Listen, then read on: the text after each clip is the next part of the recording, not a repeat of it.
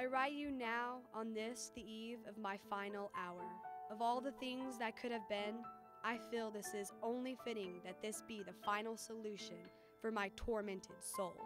I had planned a long and prosperous life, full of the finest things that anyone could imagine, a life of sheer and unadulterated happiness.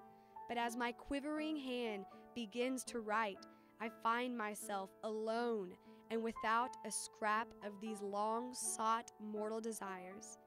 All that I have left is the shallow satisfaction of my daily beauty rituals, a bit of soft powder and smooth lipstick, rouge to lighten my spirits, to feel ladylike one last time. My sweet mother once told me that life was a gift that should be cherished. There are things that I shall deeply miss from this life.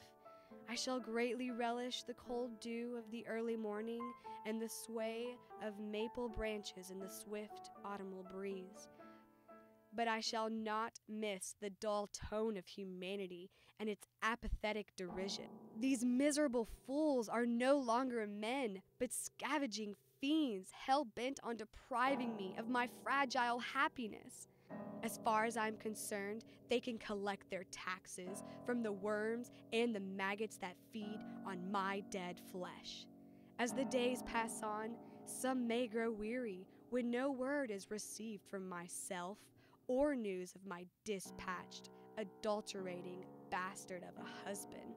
I raise a glass and drink one last sip of life's sweet nectar, remembering that my last memory shall soon be forgotten. To all who seek an answer, here it is. I have lived a lie and have died in agony. Truly sorrowful, Cynthia.